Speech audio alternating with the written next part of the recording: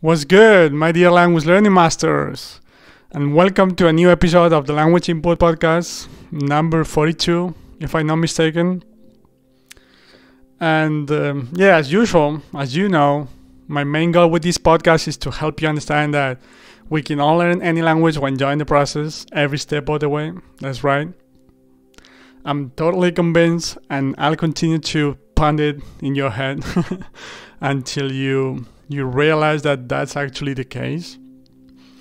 Because I've been on both sides. Believe me, I've struggled to learn languages in the past, as pretty much everyone else, because of the horrible traditional grammar approach. And now I just keep learning languages because I love them. I keep acquiring languages, to be precise, because I love it. I love the process, and I'm just having fun. I'm just doing that by watching series, reading books, listening to podcasts, talking to people, just fun and interesting activities that I was already doing in my own native language, right? But anyway, let's get into today's episode. Let's go.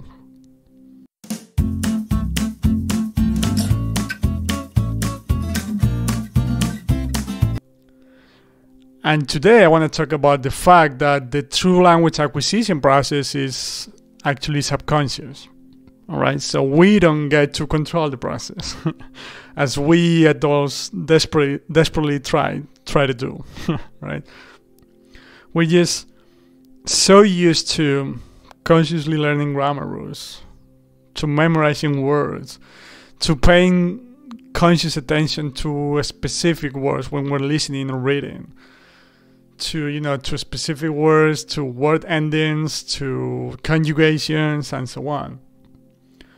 When what actually matters is the message, is communication, right?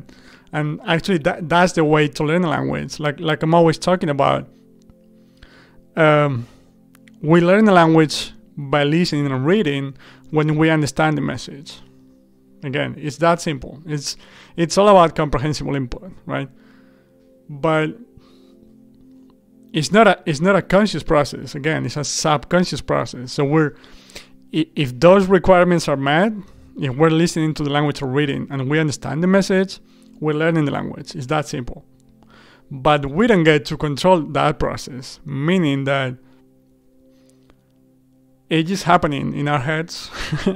Whether you want it or not, just kidding. Of course you want it, right? But if you're listening to your target language or reading and you understand the message, you're improving.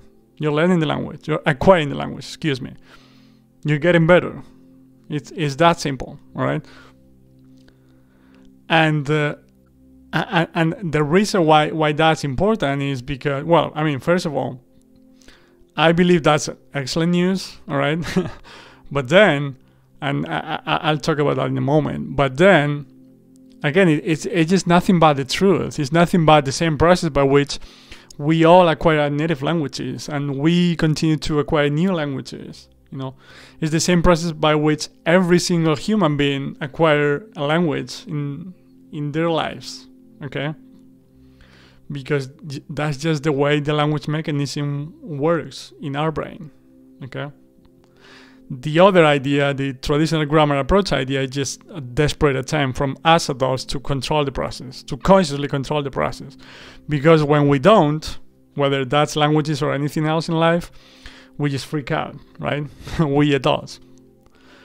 But again, it's nothing but a desperate attempt. It's not the way the actual language acquisition process works, right? And getting back to kids and the native language, as usual, I'm sure you can come up with several examples, whatever your native language is, or in other languages, but I'll give you once again an example with my native language Spanish that I usually, that I use most times. And whether you speak Spanish or not, you're going to understand what I mean. There's no worries. And the thing is, so every single Spanish-speaking kid at the beginning says rompido, which is which is the incorrect word for broken. Okay. So the thing is, that would be. I'll get back to it again. So, rompido, it means broken, but it's grammatically incorrect. Okay. And the thing is, kids, from listening to the language, from listening to Spanish, and from other examples like beber, to drink, bebido, drunk, yeah, comer, to eat, comido, eaten, yeah. So from comprehensible input and other examples, the language mechanism on their brains develops this specific grammar rule, the participle, I think it's called, subconsciously without them even noticing, okay? Without them having to consciously learn the rule, right? And the reason why they say rompido, which again, it would be the regular conjugation, but it's incorrect because that specific verb is just irregular, okay? Like, you don't need to know the details, but you know what I mean. So instead of saying roto, which is the irregular but correct form, yeah, to say broken, they all say rompido, because from other examples, like I said, the language mechanism in their brain believes that should be the conjugation, right? And like I said, it's just a teeny, like a little example that I'm sure you can think of many others in your own native language, right? And with what that example tells us is that, once again, the process is subconscious, and the language mechanism in their brains develops the language rule without the need of consciously studying the rule, of consciously learning the rule, as we adults try to do all the time, right? To no avail, by the way. But yeah, and I'm often using that example, all right? But like I said, I'm sure you can come up with many others, but I'm sure you can also come up with examples of, like adults trying to learn a second language. So not just with kids and the native language, but with adults and other languages, right? That it is that comprehensible input is the key to the entire process. And I've never said that grammar is not important. What I've always said is that you don't need to consciously learn the grammar rules, all right? Because the language mechanism in your brain is going to develop those language rules subconsciously from other examples, from comprehensible input. And getting back to what I said at the beginning, I believe that's excellent news, because it means we don't need to consciously learn grammar rules again. We don't need to memorize, a never-ending vocabulary list and so on. And we actually get to relax when we're listening to our target language, or relax a little bit more, right? Because we don't need to be paying conscious attention to the specific words being used. Because all we need to focus on is the message, on understanding what's going on, right? And it's just so liberating and relaxing, because, like, even myself, that I'm totally convinced by what I'm talking about today and in every single episode and on my project. And still, when I'm watching a series or a movie or listening to a podcast, I still find myself a few times, very few times, of course, but I still find myself paying close attention to specific words.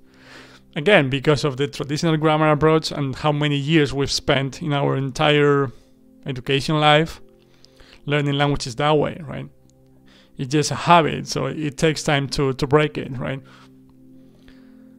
And I've noticed that whenever I'm paying attention to specific words and conjugations and so on, as opposed to paying attention to meaning, which is the most important thing.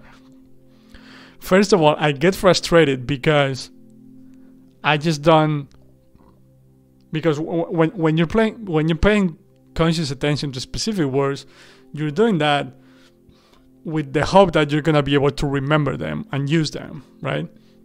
But it just doesn't work that way. So when I find myself paying close attention and conscious attention to specific words, like I said, what I've realized is I get frustrated because I'm trying to memorize them in order to be able to use them later, but like a few minutes later, I've just forgotten that word. I just can't remember, because that's how the brain works. There's nothing wrong with me, or there's nothing wrong with you if you're listening to this. It's just how it works.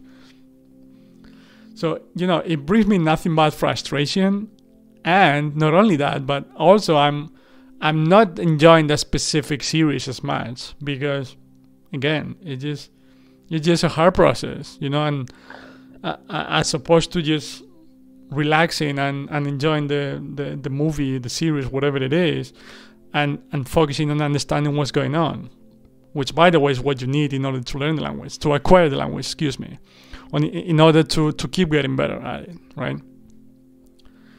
So, to sum things up here, I think it's super important to understand that the actual language acquisition process is subconscious. We don't get to consciously control the process, which makes us adults freak out at the beginning, but I believe it's excellent news in the end. when we actually get to relax and understand this idea, it's liberating, like I said, because we want to consciously control the process all the time, but it's not how it works, And like I said, I actually believe it's excellent news, and I'm glad that's the way it works. I'm glad we don't need to learn vocabulary. We don't need to learn grammar rules consciously and memorize words and so on, because this is just a boring process, at least to me, and it just doesn't work that way. So yeah, anyway, I hope you enjoyed this episode, and I'm sure you can relate to it. I'm sure it happens to you all the time, like whenever you're listening to a podcast, you're watching a video or whatever it is. I'm sure it happens to you as well, that you find yourself paying conscious attention to specific words or verb endings or conjugations or whatever it is, as opposed to meaning and enjoying the process, right? Or enjoying the specific resource. And yeah, one last thing that I just remember, that I see it in, like, I love going to language exchange events and similar ideas. And I just see it in so many people when they're trying to speak in a different language, and they get so frustrated because, again, they're trying to pay close attention to the words being said by other people. And then they're saying something and they want to say it the right way, so they say it and then ask the other person if that's the correct way to say it. It's just like a rabbit hole that it becomes like a weird and not artificial conversation in which, they're actually getting frustrated because of it, as opposed to just chilling out and enjoying the process and trying to understand what the story is about or what the conversation is about, which, by the way, most times they're totally capable of doing. They're totally capable of understanding what's going on, but they just get so frustrated because they want to consciously control or consciously understand every single word that's being said, every single verb ending, every single conjugation, etc. Right? It makes all the difference, like I said. And when it comes to relaxing, when it comes to enjoying the process, and in the end, once again, it's nothing but the same process by which we all acquire native languages and we all acquire new languages and so on, because that's the way the language mechanism works, And like I said, I believe it's excellent news. All right, so anyway, thanks so much for listening to this episode till the end, as usual. And yeah, as I'm always saying, if you have any opinion on today's topic, any idea, any question, suggest any topic you'd like me to talk about in a future episode, feel free to let me know in the comment section below. I thank you in advance for that. And yeah, I'll see you in the next one, and I hope you have a good day, whatever you might be, my dear language learning master. And yep, bye bye, ciao.